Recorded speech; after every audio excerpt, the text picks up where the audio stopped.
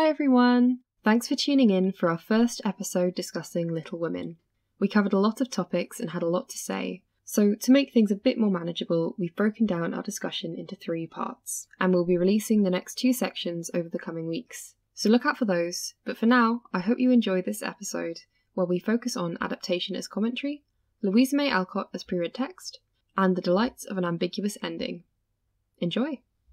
Nice. Sorry, I do have my dog in the background, so hopefully he won't make too much noise. He's just sort of lying on the floor at the moment. There will be no Hugo slander on this recording. It'll be a nice little treat for everyone listening. Hi, Anna. Hi, Lily. Anna, why was the book so thick? I don't know, Lily, why was the book so thick? That sounds like it's gonna go. It's not going where you might think it is. Well, you see, it's a long story. God. Sorry, it did sound vaguely like a euphemism when that wasn't where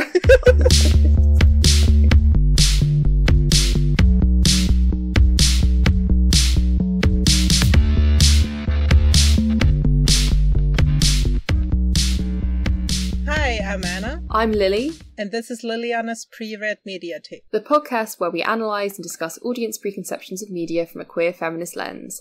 Yeah. And today we'll be covering the only feminist family period drama ever written. As we can all agree, this is the universal women's experience that everyone can relate to, 150 years old, and it rings as true today as it did back in 1860? When was it written? Something like 18. Published 1868, second book 1869. Well, there we go. We are, of course, talking about Louisa May Alcott's Little Women. And our main focus today will be on the 1994 film adaptation directed by Gillian Armstrong and the 2019 film adaptation directed and written by Greta Gerwig. Yay! Which is a movie we both fell in love with quite instantly. The 2019 version, I would say. Yeah, definitely. Yeah. I had a lot of strong feelings watching the 2019 version. And the reason why I think we thought this might be quite a good episode to cover is because when we were doing our episode on Passing, the film Passing, we sort of brought it up as an example of thinking about like alternative endings and sort of how to adapt a kind of old trope or an old book for like a modern audience, and looking specifically at how the 2019 version looks at its ending, which we're going to talk about in more detail. But I think that's kind of where this sort of episode stemmed from, I guess. And in case you're a new listener and you see our title and you think, what is pre-read text? So yeah, we talk about like kind of adaptations and adaptation theory, but our like specific focus and what we're going to be focusing on in relation to these adaptations of Little Women is this concept of a pre-read text, which is a term coined by YouTuber Rowan Ellis. And it's a kind of term that defines when you haven't engaged with the source material of a story or piece of media, but you have a strong sense of what it is about through interacting with various adaptations of that original material. That could be kind of film adaptations, musical adaptations, etc. And so this kind of cultural consciousness of the story, characters, images, or concepts of this original piece of media, which may have very little or even nothing to do with the original source material, instead all come from adaptations that have come after that original source material. So examples of this might be Treasure Island, potentially Lord of the Rings. Frankenstein, a really good one. Dracula, Sherlock. Kind of like very classic texts that are adapted and readapted many times. Those adaptations kind of create its own like meta-narrative around the text sometimes, which we're going to talk about more in relation to Little Women as well. Yeah. Again, a very sort of like classic, arguably part of the canon, although some people argue it's not part of canon. What is canon? Good question. Yes, we're going to bring all of that in. Also, this also a little bit relates to Death of the Author, which we're also going to talk about in relation to Little Women. How important is the original text and the original intent and everything? And where is that original text? Is it with this like original piece of material, or is it like with kind of the events surrounding it, the kind of things that inspired it? Ooh. Like where do you kind of place that like originality as something we want to dig into today, and then how do you explore that with adaptations coming in later on? Very good point. We're going to focus again, as we said, on the book, which technically is 2 books. It depends on where it was published. I think in England it was published as 1 book. In America, originally, it was published as 2 books, which is Little Women and then Little Wives. And we're going to focus, as we said, on the 1994 version, which, in case you're wondering, that's the one with Winona Ryder, and the 2019 version, which is the one with Saoirse Ronan as Jo. And in preparation for this, I told you that I love the 90s version so much because it's the one that I just randomly picked up from the library one day as a DVD when I was a teenager. It's so interesting to me that the 2019 version was the first one that you watched, and that's the one that's not even in correct order. You have such a different experience of like your first time experiencing the story than I do, just because you've not even seen it in correct order for the first time. So Yeah, it's funny because although like it's a story that I definitely heard a lot about before, I definitely knew of Little Women. I sort of hadn't really, like, I never read it as a child or had it read to me, and I never watched the 90s version. So it's like, for me, it's not quite as beloved as like a lot, because I know like a lot of people really love that movie and it sort of like means quite a lot to them. Whereas for me, it was sort of like coming at it. That was the second version that I watched, because the first one I watched was the 2019 version. I watched that in Christmas time this year, and really, really loved it. But yeah, it's funny because it's sort of like a kind of a response, I guess, to that original, or not to the original, but like to the 90s version, which we'll talk a bit more about this later. A very much a reimagining of it, even while kind of staying true to the original story. But sort of, I don't know, I kind of feel like it does work. Most of it works very well for a first-time viewing audience, even though it's sort of picking up on those threads of especially the 90s version. But on that note, what is the plot of Little Women? Could give us some background? We're in 1860s Massachusetts. We're in a household comprising Abigail March, lovingly called Marmee, her 4 daughters, and their housekeeper tried to enjoy Christmas despite them having lost their money. Mr. March is off fighting for the Union Army, the North, in the Civil War. Meg and Jo, the 2 older daughters, support the family finances by working. Jo, the second eldest, works for their wealthy great-aunt March in the hopes that Aunt March will one day take her to see Europe. On Christmas morning, the sisters decide to donate their luscious feast to a poor family of Germans called the Hummels. In the meantime, their rich neighbor, Mr. Lawrence, welcomes his orphaned grandson, Laurie. And at a dance, Laurie and Jo meet. They become friends. He eventually joins the sisters in their plays that Jo writes and they perform in their attic. When Mr. March falls ill, Jo sells her hair to fund her mother's trip to Washington, and Meg gets closer to Laurie's tutor, John, but her parents demand that she waits as they deem her too young to marry. John goes off to fight in the war, and Laurie goes off to college. While her mother is gone, Beth goes to take care of the Hummels and ends up contracting scarlet fever, which weakens her heart. Laurie comes home from college and proposes to Jo, who turns him down. And March chooses Amy over Jo to take to Europe. Huge scandal. And Meg and John marry, have twins, and struggle with money. Jo goes to New York City, writing stories for sensational newspapers, meeting Professor Beer, a former professor from definitely not Germany. Laurie is hard. We're going to talk a bit more about, Bear's like origins later on, but sorry. No. Laurie is heartbroken and goes to Europe with his grandfather, meeting Amy and falling for her, but she dislikes his aimlessness. Beth takes a turn for the worse, and Jo returns home after a fight with Professor Bear. Beth dies, and Amy returns married to Laurie, shocking Jo. Professor Bear visits the March house, and he and Jo become a couple, ending in heteronormative bliss for the Marches, with all remaining daughters, as the editor says in the beginning, married, with children, or dead. Marmee turns 60. That's the end. I hadn't even thought about the fact that Beth's death is that kind of married or dead dichotomy. She falls directly into that, which I hadn't even properly thought about, although obviously... Yeah, again, we're going to talk a bit more about Beth later. But yeah, thank you for that. Because obviously there are lots of adaptations, and there's series adaptations that can go into a lot more detail on the finer points of the book. And obviously in the 2019 adaptation, it kind of goes in non-chronological order. So our main focus for today is going to be why this story. Mm-hmm.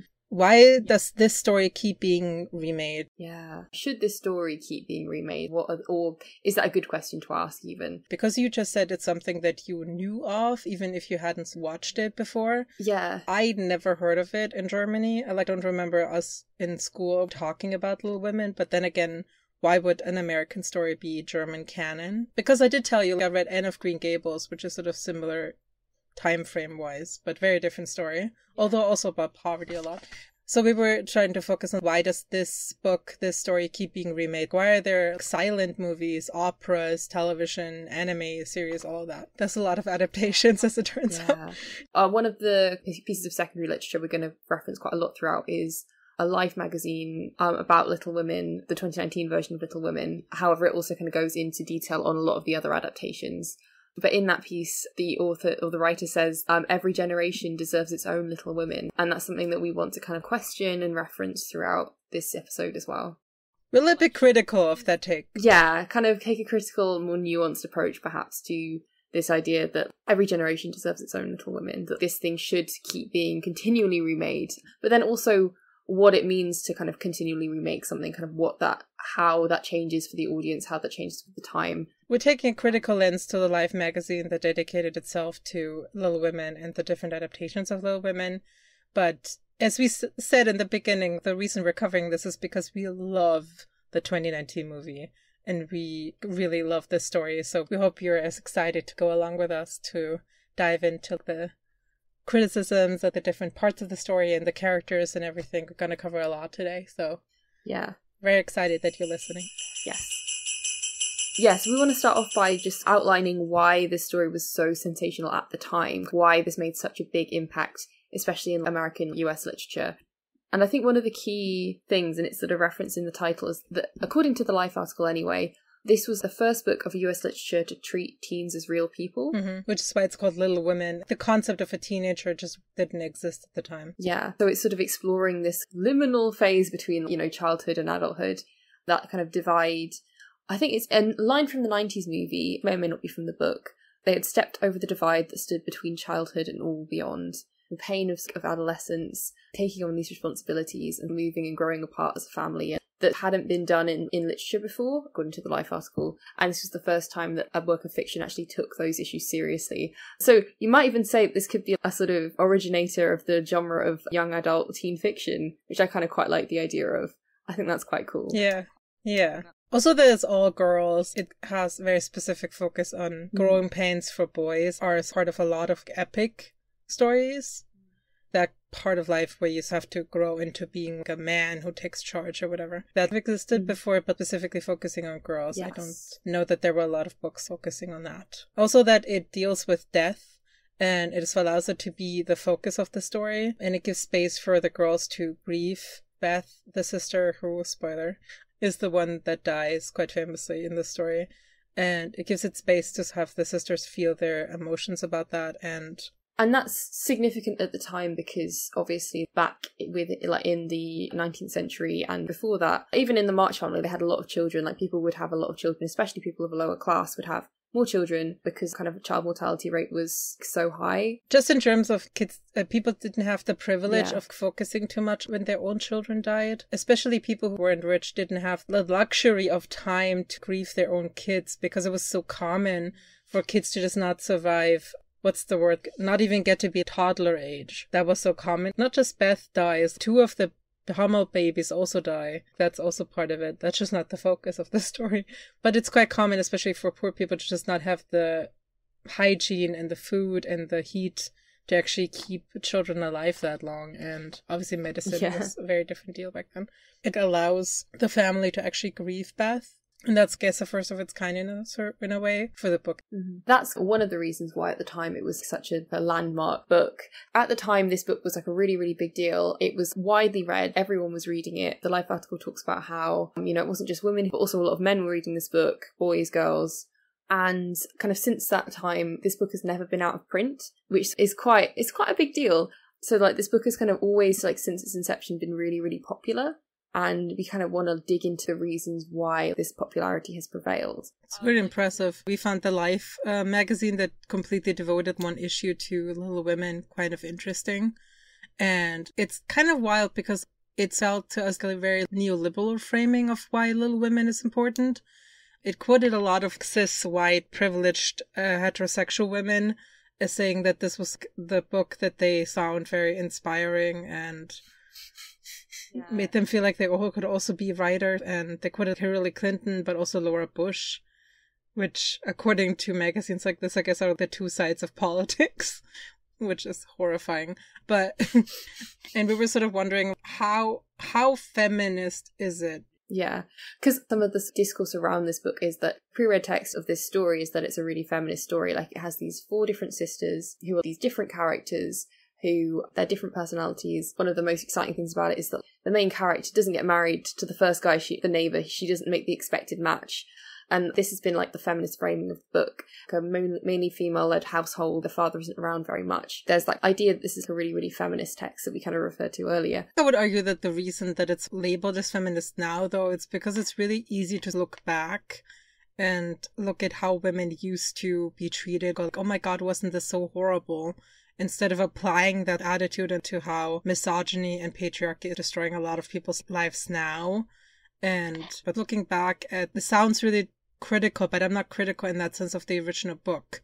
I mean, I'm more critical of the discourse now, but it's a very easy choice of the most common denominator as being something that is female-centered, but also feels radical because it was radical at the time.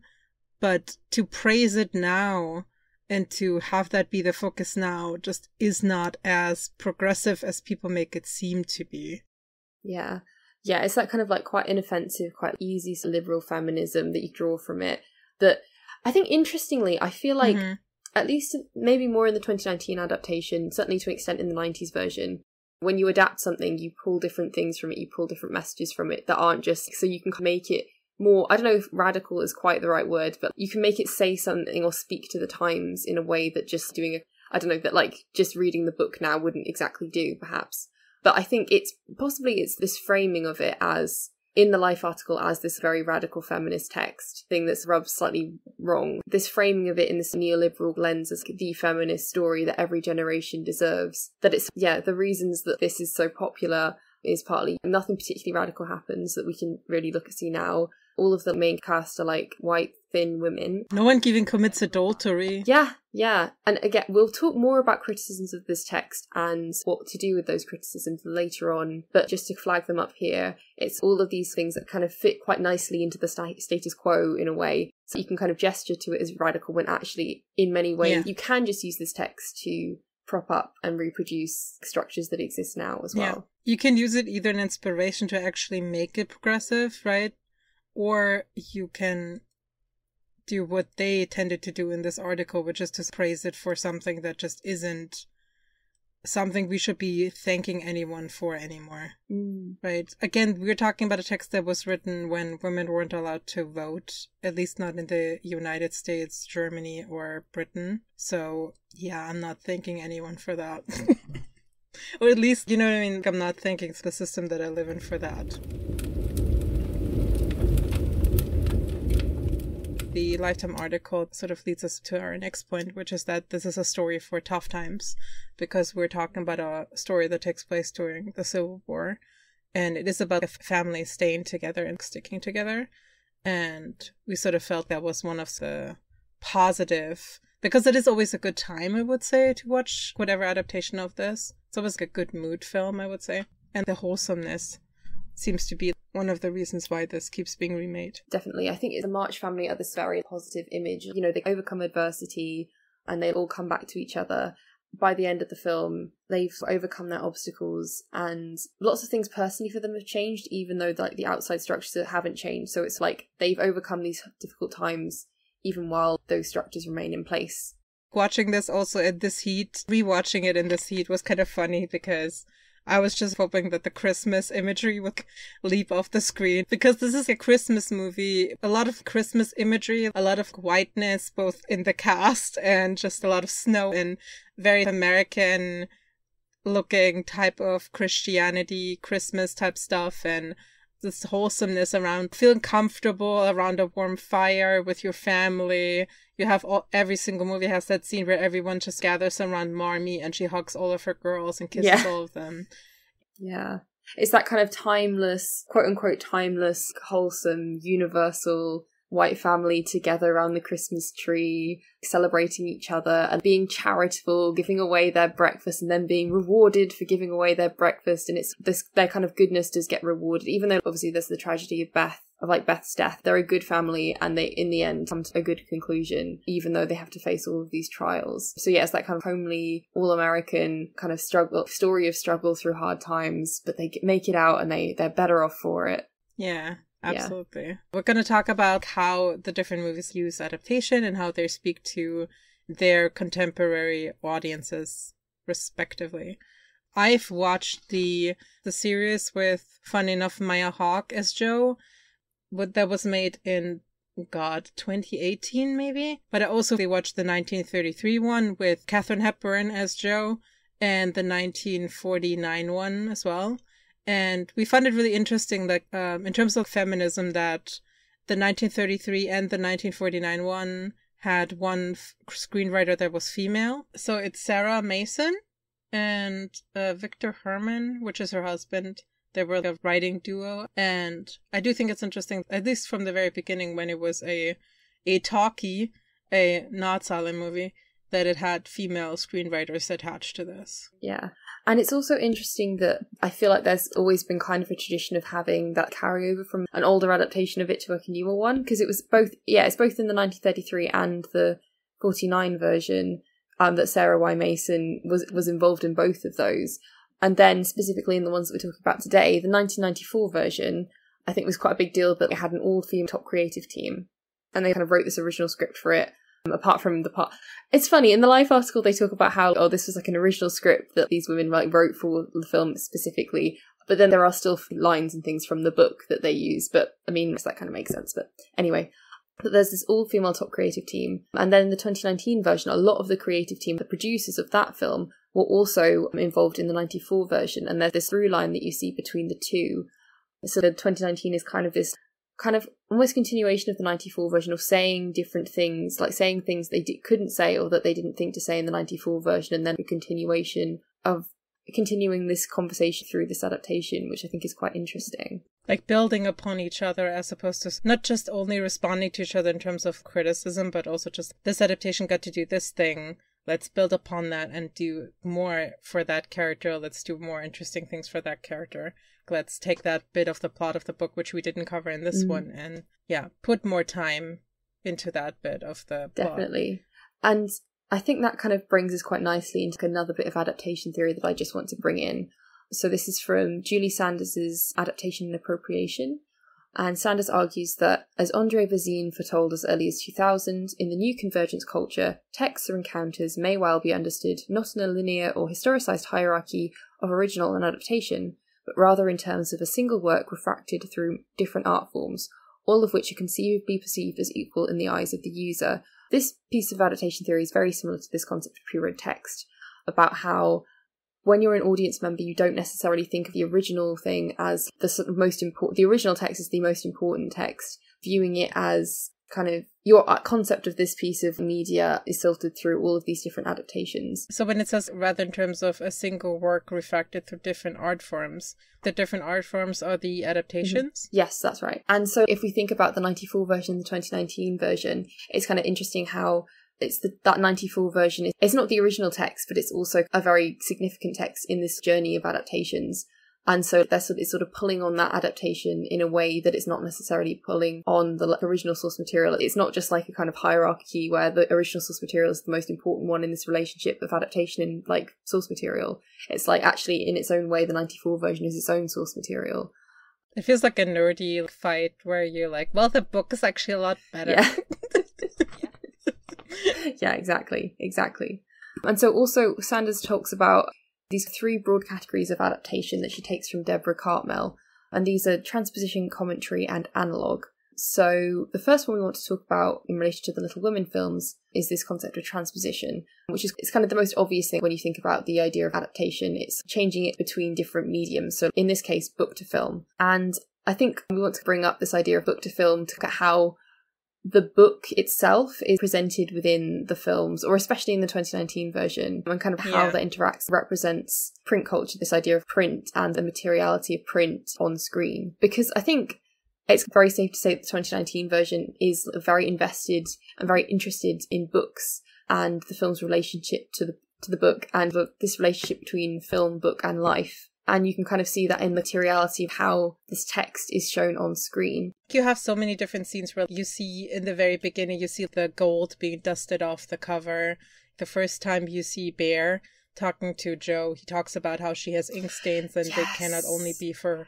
It cannot only be for material. It cannot only be for money making. She must really desire have so much desire and love for writing as a thing. And you can see that in the way the film treats books as well. It had this idea, this love for the kind of care that goes into kind of showing each process of this book being made. So you said at the beginning of the film, we have this cover of Little Women by Louisa May Alcott, or L.M. Alcott. Whereas at the end of the film, we have the front cover that says by Josephine March. And you also have like this beautiful process of this book being bound up and like printed on sheets of paper, the kind of gold plate, the pressing, the sewing, all of these different elements pressing it together, and you get that montage.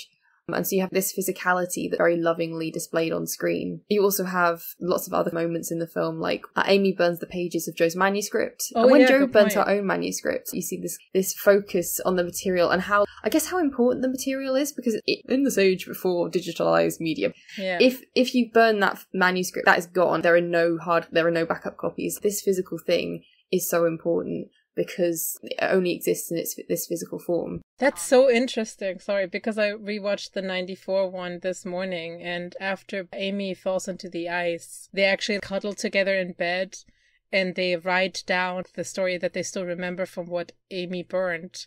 And so the 94 one, you could argue, as opposed to the 2019 one, makes an argument for the fact that it's still in all of their brains. Yeah. The story still exists mentally somehow, but the material actual thing is burned, whereas the 2019 one is much more focused on showing you the material version of the book, or if the story is being written by Jo. I just realized that this morning when I saw that. I was like, oh, they do try to resurrect the burnt book by what they still remember. Maybe it's like the 90s version is more interested in how the story relates to them. It's their story first and foremost, whereas in the 2019 version, as we'll talk a bit more about later, it's about what this book means as a physical thing in the world, what it means as commercial property as well. Which is also very important because that's how the 2019 movie starts. It's her at the publishers. Yes. And how it ends as well. I love the way that film is structured. I love it. Yes. And I think it's interesting, this is a bit of a tangent, but the way the film presents its chronology, like in non-chronological order, and mixes up its different elements, you can kind of see it being chopped up like a book almost. When Jo is in her like final stages of writing her manuscript, when we're seeing that lovely montage towards the end of the film, you kind of see her rearranging the pages of her manuscript on the floor. This thing was never, one through line of a story. Like it can always be moved around in different ways, even in its original form. It never just came into the world fully formed. This thing took a lot of work and effort, and could be shown in so many different ways, could be moved around in many different ways. This adaptation, that's so true. This adaptation moves it around and changes it, and there was never just this original version that was unspoiled, because it came from trying it in so many different ways. There's no like one pure version of the story, even when it's being produced and being made for publishing. Again, such a love story for also maybe the analog version of writing in a weird way, because it's a lot easier, in quotation marks, but to have a physical page and move it around physically in the space in front of you. Again, that's the materiality of it. You have the piece of paper that you actually move around, whereas if it was digital, you could still do that, but it just wouldn't be the same for her to have all of these pages written down and then just sort them for herself. There's something so fragile about it. It can just be gone in a puff of smoke if you burn it, but also something so satisfying about having that kind of physical page just there. I think something else that you've mentioned before when we've talked about this is how you think that this film shows a lot of respect for Jo as a writer. By showing this materiality, by showing all these different stages of bookmaking, it shows that this respect for the craft, the work, the physical work that goes into creating a novel like this. There's so many movies now that are about the making of the inspiration behind something, and you tend to only ever see this genius at work, seeing something and then immediately putting it to page, and then there's a book. I didn't realize this until we started discussing these films, because the montage we talked about, like there's a training montage in like sports films. It's such a montage. But I really love it though, because it's like you have Candlewick and then it's at the top and then it's at the bottom, and so it's like time has passed. And you see, it's daytime, it's nighttime, and then kind of going back to the idea of the work that it takes to write this book. Because when you're watching a film, you have to sort of visually represent this thing, unless you're just telling us that it's really difficult to write a book or whatever, which is potentially quite a lot more boring. You have to show it in some way. You see her having to like change hands with her pen because she's been writing so much with one hand. A good way of showing like how there's a lot of effort. Like one hand is cramping up. She's like, oh, my hand is now in pain. I have to like use the other hand. Physically, how it affects her, and then she's falling asleep as she's writing, and then kind of going back to it. Yeah, I think it does a good job of showing that it's not just pure genius, it's also a lot of work that goes into this thing as well. Yeah. Also because you don't just see her writing a couple of scenes, you see her writing all the time. You also see writing as not just something that's displayed, which again is a very 90s thing. It's a very millennial to teach children that the point is to find your talent, whereas the 2019 version seems to be a lot more about this is a skill you gotta develop. She's talented and all that, but this is a skill. And you see her writing all the time. And that's why I also love the 2019 one in terms of just showing how much work it is to write a book. Because again, you don't just see her writing a book and then it's finished. You see her working on it over and over and over again. You see the editing process, not just from the publisher, like crossing out entire pages, also her just getting rid of stuff and just redoing things. It really shows, again, you can tell that this was written by a writer-director because you can tell this is done by someone who knows that it's hard to write something. Yeah, but it's sort of like the work that Jo puts into her book, there's so much more work that she puts into her book than that there is like work that's shown to go into her relationship with Bear. Because because there's a whole thing where like Gerwig has said that this adaptation is a love story between a girl and her book. It's interesting because it's not just that it's a love that's going on here, but it's like a love that you have to work for, and there's work going into this relationship that you see in a lot more detail than Bear, which we're going to talk more about Bear and his and Jo's relationship later.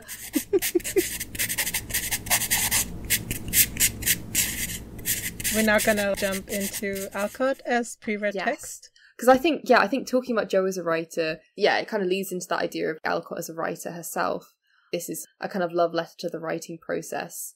And also that parallel between the written word and life and art, and the parallels that we see within the film that show this as well. Again, we talked about the opening sequence that shows that is the front cover of the book, Little Women by Louisa May Alcott, and then the end title page that is Little Women by Jo March. It's these two people are parallel figures in this film, but also very much so in the discourse surrounding Little Women. Which is the pre-read text, yeah. As you may or may not know, the very popular or accepted way to read Little Women is as a kind of semi-autobiographical text, inspired by Alcott's own life experiences and especially by her family members. A lot of stuff that isn't necessarily even in the book. As a result of that, whenever they adapt it, they tend to use stuff that Alcott said in real life or wrote in real life in like letters. Yeah. And they put that into adaptations for Jo, the character. So, for example, Alcott was a feminist. She believed in the women's right to vote, for example. Yeah. She also said, I like to help women help themselves, which I thought was really interesting because to me it sounds very American, very individualistic, very libertarian, pull yourself up by your own bootstraps type stuff. There is definitely some truth in Alcott being... I don't know, it's difficult to... I think that's definitely a case to be made that you can't really read Little Women without reading Alcott in there somewhere. Because this story is very much based around her family members or you can read a lot of her, like you were saying, her feminism and also her autobiography into this book. If you look at the siblings, they're very much, we'll talk more about the siblings as like characters later, very much based on her own personal relationships to her sisters, or from what we can gather anyway, representations of her sisters. Her sister, so Beth, who I think was Elizabeth in real life, who was her sister who died when she was 22, I want to say. Beth was 22, yeah. Also her father, who was quite an absent figure and left to go fight in the war, was very idealistic but not terribly there for his children, which is very apparent, at least in the adaptations that you see. Mr. March just isn't around for most of the story. He's just not there. That's why a lot of the stuff tends to sort of be the audience expectation that you see a version of Alcott on screen tends to then also be supported by the screenwriter and the people who adapt it. Yeah. The fact that she said Palpion canoe, I don't know that line is in the books. I think they put it in the movie. They put it in the movie, yeah. And I think the fact as well that like Jo is like a writer and she's a writer, she's trying to like provide for her family by writing fiction. Like that is all kind of in Alcott's own biography, and so it's sort of very easy to read Jo as like a stand-in, self-insert almost figure for Alcott herself. Yeah, there's also this idea that Alcott is oftentimes read as queer or trans or both, because she personally also talked about not being interested in men that way in her life, and very much having those kind of emotions the way that they were being described as for the women in her life, but not for men. Yeah. I'll see if I can find the quote, actually. "I'm more than half persuaded that I am a man's soul put by some freak of nature into a woman's body, because I have fallen in love with so many pretty girls and never once the least bit with any man." Yeah. Which I would label as queer. Yeah. I think that's kind of interesting because you have the queer subtext in Joe often, but also it always depends on how much the screenwriter or director wants to go there. Mm-hmm. And I feel like very often they don't. I mean, yes, you have Professor Bear as the character to not allow you to subvert it as much. But again, people have changed stuff in adaptations every single time, so you could go there if you wanted to. Yeah. I'm like, with all of this, the fact that if you talk about Little Women, you kind of always, in the discourse that surrounds it, you're always talking about Louisa May Alcott, and just thinking about it and looking at kind of how much her life influenced this work, it does make sense to read it in that way. To just jump into a bit of death of the author, I think in this case, in a way, Alcott's life itself does seem to be the original text, that the adaptations could be read as almost an adaptation of Louisa May Alcott's life. You can kind of read her life and her biography, especially in the way that films often, like especially the 2019 version, used a lot of Alcott's personal letters and her writings within the script itself. In a way, one of these many of the refracted texts of adaptation and of this cultural consciousness surrounding the text. So I keep saying I'm going to talk about Death of the Author and then I don't. But what is Death of the Author? So in around about 1967, this guy, Roland Barthes, said that there is no one meaning ascribed to a text. There is no author-like creator of a text. The meaning is in the mind of the reader and in the cultural milieu. A text can be unravelled kind of, he didn't say like a sock, but he said you can kind of read, I think he said like a stocking or something, but like you can see a text as like a sock. It's like you can unravel it in so many different ways, all of these different like interpretations and meanings of it. But when you unravel it, there is no foot inside that sock. That sock is empty. There is no one original meaning that the author is trying to impart towards you. That's not the point of reading a text, is just to like find this original meaning. You can't do that. There are so many different like things that will influence how you read a text. It's not about the author god. But in a way, there are many things that challenge the idea that the author is completely dead. There is complete separation between the author and the reader. And I think Louisa May Alcott and The Women is one of those big indications of it's very difficult to separate this author and her text. Because partly just because of the way that the criticism around it has built up, you can't really think about these two things. And the way that it's been adapted, you can't think of these two things as completely separate. They always influence each other. But it doesn't mean that there is still only one interpretation of it, though. The idea of Death of the Author is also giving you as the audience a certain amount of agency. How much of what is being said to you on a screen, how much of that is still in your own brain? Currently, the most famous case is J.K. Rowling. How much can the author be ignored? Quidditch is a sport that people play, and they renamed it recently because they wanted to very clearly make a point. It's quadball now, I think, right? And they kept the Q and called it quadball, I think. I cannot stop laughing about the fact that they're willing to call themselves quad ballers. I mean, I get the intention. I fully support it. That's not what I'm saying. But just, wow.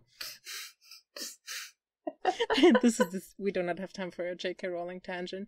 How much, if you've read something, do you divorce it from its originator? Mm-hmm. And how much of it is your choice to make? That doesn't necessarily have to be about whether your politics are different from the author. I think one of the best examples is always songs to me. A song you listen to and means something to you about your own breakup, for example.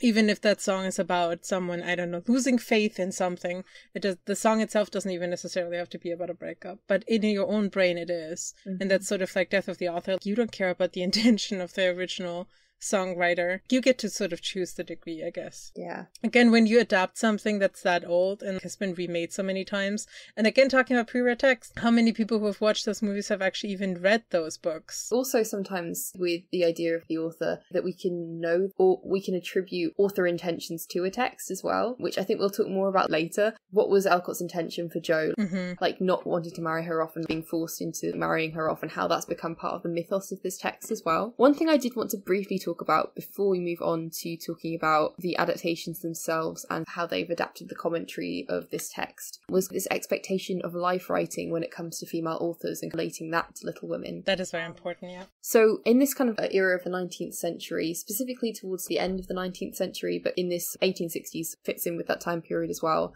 there was and still is, I think, a kind of expectations that female authors are kind of writing from their own personal experience always, and that it's really condescending. Yeah, and that you can always access a female author through their text. Which, again, so I've done a bit of research on, done like a bit of studying around, especially turn of the century English writers. It relates quite well, but isn't exactly the same. But how, who was it? I think it was Bryony Randall talked about how often, because there was this kind of expectation that female authors would write from experience, female authors would take like pen names and they'd deliberately try and distance themselves from their work and try and kind of disguise this relationship between themselves and their work as a form of protection from scrutiny, and to disrupt this idea that they could be accessed as authors themselves through their work, and disrupt this kind of expectation of life writing. I think that's just something I want to hold in mind when we're discussing Little Women. As much as the discourse around Little Women is to do with Louisa May Alcott as an author and how her life inspired it, and as much as I think that is an element of it, I think it's just good to be cautious of presuming that we have direct access to an author and they don't change stuff through their works, or that we should necessarily believe that we can know Alcott's intentions, even though we have para materials around this work as well, questioning that idea that we can and should expect to know this author through her writing, if that makes sense. Which makes it hard for queer audiences, because we like to insert ourselves and assume, especially when people who are literally dead, you just cannot ask, and you cannot, it is invasive to assume. I believe that Alcott is explicit enough about her own understanding of gender and sexuality. Yeah, and I think when it comes to adapting something like this, I think it makes sense. Again, it's another reason why I like the ending of the 2019 version, is the sort of ambiguity of it. It's not nailing down, you must interpret it in this way and you must read it as Alcott was queer and then that means Jo is queer and therefore you must read it in this way. We're leaving space for that and we're making it very possible and available as a reading and inviting you to read it in that way, but we're also not demanding that we know the author and that we know the one interpretation of this text that is the correct one. Giving respect for that interpretation and giving it the space to exist as well. Yeah. But yeah. It allows you as the audience, again, agency. Yeah. It doesn't have to be the heteronormative one. It doesn't have to be this one. It can be what it is in your head. Yeah. Yeah. As we're jumping to thinking about the kind of commentaries and what the adaptations are kind of trying to say in their interpretation of the original source material, I thought we could just jump into thinking about this second category of adaptation that we might want to consider. So again, coming from Deborah Cartmel, puts forward this category of commentary as well. And according to Sanders, this is achieved most often by offering a revised point of view from the original, adding hypothetical motivation or voicing what the text silences or marginalizes. Yet adaptation can also continue a simpler attempt to make text relevant or easily comprehensible to new audiences and readerships via the process of approximation and updating. So again, it's both this idea of remaining relevant to kind of a modern audience, but also how you interact with that original source material, but how you can pick up on points that source material has raised and then highlighting them further and choosing to focus on stories within that. Or things that it doesn't talk about, like again, silences or marginalizes. So you might think about people who looked at the character of Caliban in The Tempest and saying like, okay, what's Caliban's story? What is it not telling us about why he is the way he is? Like kind of post-colonial reinterpretations of texts. Sorry, off on a tangent now. Let's get back to Little Women. Yeah, of course. Just like always back to... I did an adapting Shakespeare module, which is why whenever I'm talking about adaptation theory, I'm always like, and in relation to Shakespeare, because that's where I learnt about it. Would it be too simplistic to say that the commentary is literally commenting on the original work when it's adapting, or...? I think, yeah. I don't think that's too simplistic. I think that's one thing that's happening. I think, again, there's multiple different forms of adaptation. And so, yeah, whenever you remake a text, you're choosing the part of the original text that you think is most important, and kind of by virtue of that you are giving us a commentary on whoever the creators are on like what they think is important about the text and what they think should be highlighted in it, whether that be something that's already there and that they're pulling out more, whether that be, I kind of want to stay true to the original plot of the story, whether they're adding different things, like in the 2019 version, Gerwig kind of adds in this element of doubt in Jo, which isn't there in the original text, but that she decides to add in, and gives us this alternative ending. She also gives us a lot more with Amy as a character and where her motivations come from. Yes. Without reducing her to villain status, but we're going to talk about that later. Yes. And then one other things that adaptations also do, again according to Sanders, is that they respond to social struggle and political power and to acts of historical consciousness. Okay, so that was Robert Weiman. So in relation to Little Women, again, this idea that there's an adaptation response to contemporary social and political circumstances, that's kind of reflected in the feminism that these two different films represent. How they choose to adapt that material sort of reflects the kind of feminism of the 90s and the feminism of 2019. Yeah. And how that kind of makes the story more appealing to that audience of that time period. I do wonder about that. I wish I knew more about the mainstream reaction. I wish I would know more people who saw the 90s one at the time whilst being teenagers themselves, because it felt very feminist in a way where I just imagine a lot of people rolled their eyes at the time, whereas now it sort of doesn't feel preachy because it just feels like Marmee just making very basic statements about, you know, like, yeah, it's fine for you to want to be admired, but you should still maybe more be concerned with how you conduct yourself. Yeah. Maybe this is just my very condescending view of the 90s, but I just assumed that people were just rolling their eyes at that and going like, ugh, feminism. I genuinely wonder how that was perceived at the time, because it's quite explicit about those type of things that Marmee says in the 90s. Yeah, no, definitely. I think a clear difference between the 90s version and the 2019 version is kind of the way they talk about feminist issues. Or I guess so in the 90s version I'd say that it talks more about women's political rights and the right to an education, or those are things that it talks about explicitly. It's still got the marriage plot lines and domestic interpersonal storylines, but it makes a point of adding in very explicit references to women's legal, political and educational rights.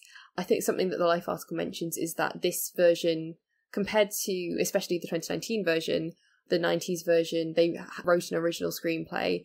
Although they used lines from the original, you know, they added in parts that they chose to add in as well from Alcott's life were her suffragism and her own political stances they chose to incorporate into the film, which again shows that interesting interplay between original text and author's life bouncing around as that original start point. How these things either were absent in the book or present in this other paratextual material were then brought to the fore in the 90s version for a particular, I guess, feminist stance that they were trying to make. Yeah, and one example we found of a very 90s feminist understanding, especially white feminist, is to compare what black men go through and what white women go through and sort of equate those on one level. Because there's a scene in the 90s version where they sit in the pub somewhere after they've gone out. Joe and Bear and then some of Bear's friends or colleagues, or I think they're playing cards. And they're all kind of sat around discussing politics as men do. Yeah. They talk about the Constitution, and then someone says that denies the basic rights of citizenship to women and black people. And then they talk about how the 15th Amendment was just passed and black men can vote, Charles. Then argue that women haven't made it that far yet because they cannot vote yet. It's a very reductive way of looking. I mean, this is a whole, could talk about this for like 6 hours. Again, especially if you're talking about this in the backdrop of the Civil War, to equate those things is the same. Or even like making a leap and saying, well, black men can vote now, but women can't, is completely dismissing black women entirely in this conversation. And it just sort of reminded me of a lot of 90s movies. One of the movies I watched for class once was G.I. Jane. And they also had a scene where a black soldier talked to the main character and was like, listen, it wasn't easy for me, essentially, when I got to the army. Like, people were really discriminatory towards me, too. You will get there. Yeah, what? Which is not to say that people can't hold solidarity and things. Yes. Kind of equating two very different experiences is quite a reductive thing to do, especially in a film like this, which does center female experience. Yeah. By saying, like, these two things are the same. They're very much not the same. Not in that period and not now. I just thought that was interesting because I forgot about this, but freedmen are also mentioned by John Brooke in the 90s version, which I completely forgot because, no joke, he says, you know, freedmen, and then it cuts to someone I think it's Amy asking Meg, what were you talking to Mr. Brooke about? This discussion on racism and the war completely gets overshadowed by someone talking about romance. Yeah, I just thought that was interesting. And it sort of feels a bit like quite almost memeable, not memeable moments, but you know, like when it's like screen grab, Marmee, women should be educated just like men should. I must remember that the teacher says to Amy that it's as useful to educate a girl as it is to educate a female cat. And then she sort of is like, I will withdraw my daughter from your school. But now rewatching it, why a female cat? What? Yeah, unlike male cats, which are much smarter. Yeah. And I think that's interesting in comparison to the 2019 version, which I think doesn't go down the route quite so much of making very explicit kind of statements about like feminist statements or whatever. It kind of goes down this more of a show don't tell, let's explore this through characters kind of way. But I think also the 2019 version, rather than looking at political rights and education, looks more explicit or more specifically at women's domestic lives and agency within capitalism, and especially this focus on capital and in relation to women's lives. Yeah. It's also funny because the 90s one in the beginning says, we've fallen on temporary poverty, which is a really weird thing to say because how do you know it's temporary? That's true. Do you think that some riches are going to come in soon? You know there's an end to this? I mean, good That's for funny. you. But I think, isn't there that whole thing where middle class people will think that when there's less money around, some money is a sign of more money to come. Ooh. More money will eventually arrive. Whereas working class culture is more, you have money now, that's just money now, like that's no guarantee there will be money later. We're not poor people actually, so this is just like a temporary poverty. Like our identity is middle class, so this is only a temporary poverty. Things will get better. Yeah. So when interviewed about this movie, Greta Gerwig said that she always thought about how Virginia Woolf was often asked, why are there no great female writers? And Virginia Woolf would always respond with that that's not the right question. The question is, why have women always been poor? And Gerwig talked about how, because the book starts with them talking about how Christmas isn't Christmas without presents. The whole book from the beginning is always centered around money. And that was super important to her to talk about when it comes to and write about when she was adapting this. And also Alcott was someone who wrote not just out of love, but also out of necessity. This is how she fed her family. A lot of male writers had more freedom to explore this as an art form versus as something to make money with. And that's something that is very much expressed within the film. That scene between Laurie and Amy, when they're talking about marriage and when they talk about the idea of falling in love, and she says, I don't think it's just something that happens to a woman. And Laurie says, well, I think the poets might disagree. And then Amy says, well, I'm not a poet. I'm just a woman. It's expanding upon that. It's not just about art in that sense. It's even love is a choice of capital, where it's more influenced by money. Laurie, I think, is a really good example of art and capitalism because he wants to write an opera with himself at the center of it. Explore art where the muse takes him, essentially. Yeah. And whereas Amy is more interested in perfecting her talent as a painter in order for maybe being one of the greatest. She says that I want to be great or nothing. She also looks at this as like, what's the point of her pursuing this if she's not going to be great, because then she won't be able to feed her family this way, and she might as well then get married, as she puts it, become an ornament to society, which again is a freedom that she doesn't have, but Laurie very much does. Yeah, exactly. She doesn't have the luxury of being mediocre as an artist, or even just a very good but not a brilliant artist, because of her social status at the time. And the fact that she's always considered so vain, she sees her beauty as something that she can use for her advantage in terms of marriage. But again, it's something that's always depicted as something that makes her negative, vain, as opposed to just being practical about not being able to really have a job that would make enough money for her to feed her family. Yeah, I think there's always an irony as well that in the film and in just the story itself, it's Jo,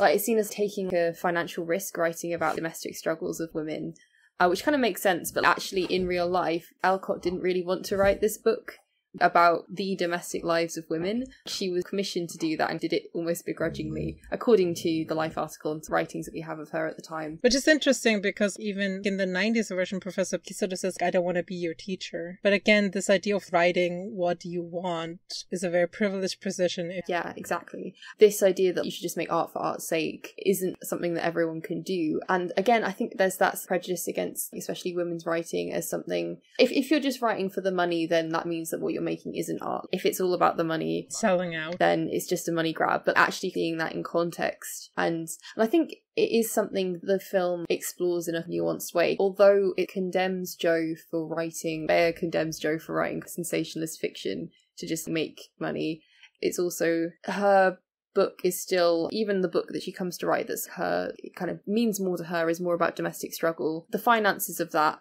are still very important, and her assertion of her financial, not responsibility, but rights, I guess, over and power over her intellectual property are like something that's quite important. The copyright. Exactly, the copyright. When she's having that, because in contrast to her first conversation with the publisher, where she isn't using her real name. Not even a nom de plume, she's just saying by no one, it's anonymous. By no one. It's also not by me, it's by my friend. Yeah. and then when he's like, we usually pay 25 to 30 for this, for things of this sort, I'll give you 20. And she's just like, yeah, sure, make the edits and go. That's obviously her decision that she feels she needs to make. But by the end of the film, when she's creating this book, she's kind of come into her own to have more of a sense of her own worth and the worth of her own work, a savviness to like, okay, how does this industry work? Actually, it's probably not a great idea to sell off the copyright to these books, because that might be something I might want to have, in terms of actually I might want to kind of have the financial power over this property, which is something that it's like with marriage, women at the time didn't have that financial power, but Jo is able to assert that financial power over her novel by asserting that no, she will keep the copyright actually, and that actually she will have 6.6% of profit rather than just 5% of profit. Yeah. She negotiates and she bets on herself. Yeah. But again, even in that, she has enough freedom to do that, because it's about whether she gets more money up front. Yes. Or in the long term. And that also is a thing of, am I starving now? Because if she was starving now, this wouldn't be an option, because she would then have to sell the copyright. But I do love the scene so much, especially when she says something to effective. I feel like the copyright should be something that is important. Yeah. I feel like this is important. I think I maybe should hold on to that. Yeah, it starts and ends with money, even though it doesn't start, the 2019 film, even though it doesn't start where the book starts. That's what I'm saying. I do think that that's really amazing. And again, something that, I don't want to self-insert Gerwig here as well, but I do think that speaks to someone who makes their living just telling stories.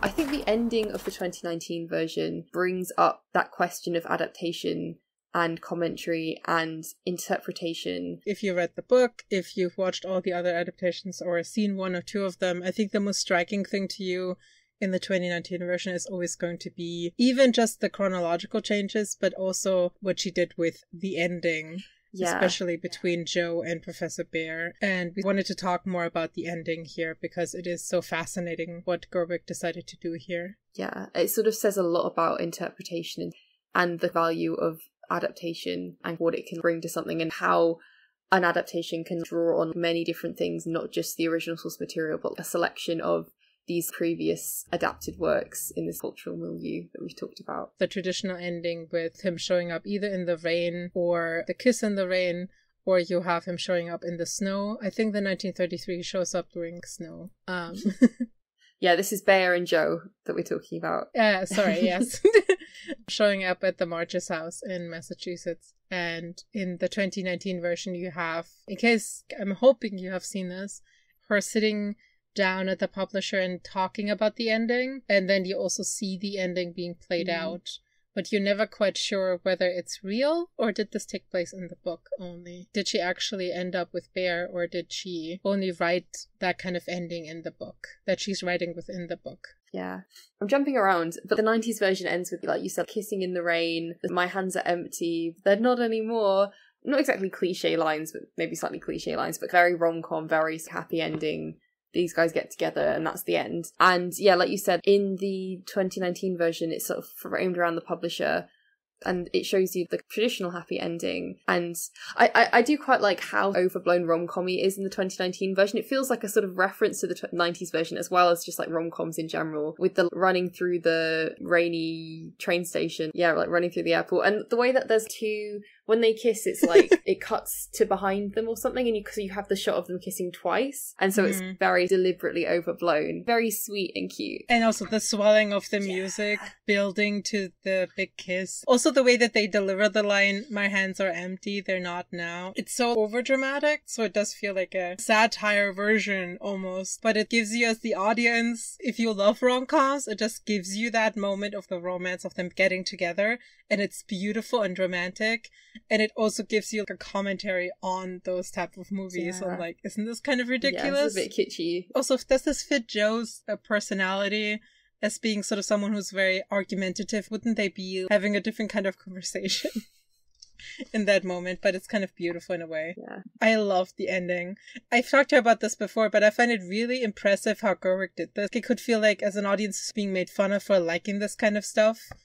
But because it doesn't feel like she's making fun of romance or even rom-coms, it's someone who's also appreciative of that form of storytelling, I guess. Yeah, definitely. It's that whole, how do you adapt a vaguely problematic trope from an old book? And it sets it up in the very beginning. If you have a female protagonist, she has to either end up married or dead. Either works. And I think that's the kind of really nice thing about this ending, is that it gives you the traditional ending, but it also, in a way, it subverts it on multiple levels.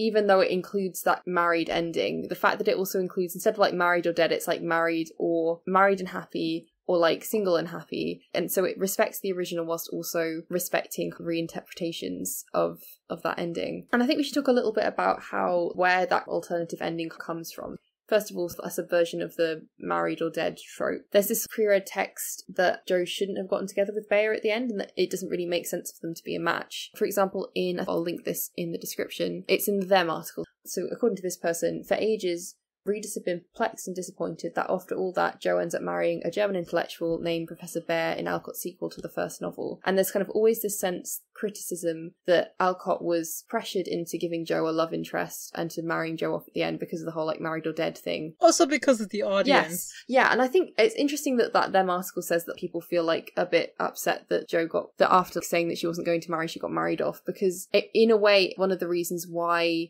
Alcott seemed to be pressured into marrying Jo off wasn't just because of the publishers, it was because of the audience. And that you did this research, I think, that audience members would... It's in the Life article as well. I mean, it's kind of famous for the fact that Alcott was just, after the first book's told, especially since she turned down Laurie, is one of those plot lines that kind of famously always piss off the readers, because readers tend to self-insert themselves, and I've heard this from a lot of people, including the showrunner of the series that was done on PBS. People tend to self-insert themselves as Jo as well, and then they fall in love with Laurie, and then they get mad that she turns down Laurie because the reader's like, no, I would marry Laurie. Yeah. You don't get to turn down Laurie. When the readers read the first book, they were super upset and no, you have to marry Laurie. And in order to sort of piss off the readers, Alcott decided to not only have Laurie marry someone else, which again, in the 2019 version, the publisher says, why doesn't she marry the neighbor? And then Jo says, no, the neighbor marries her sister. She cannot marry him. Like he's taken. And then decided to give almost like I think you said this, like a funny match, it says somewhere, that doesn't quite work. And so to piss off the readers and being like, there's no death of the author here. I'm the author. I get to decide who Jo ends up with. And trolling the readers, which I will say I respect, just being very protective of her own work. Yeah, you know? And I think, definitely. Because I think, like, my understanding going into Little Women before I'd done much research about it, but just, like, hearing the criticisms, was that Alcott was this victim of being pressured into giving Jo a love interest, and that, she was this kind of, like, victim of patriarchy. Whereas I think partly the way the film shows it as this kind of pragmatic economic proposition, and also the way that the Life article kind of presents it as actually... Yeah, like you were saying, actually, I get to choose what happens to my characters, and I'm going to give her this funny match that, like, you just make what you will of that. There is a kind of agency in that, and an assertion, and almost like a kind of fuck you to, like, her readers. But in a sort of, not in a complete fuck you kind of way, but there's still that, I still have power over my characters, thank you very much kind of thing. I'm sure at the time, I imagine people probably wrote letters to the publisher.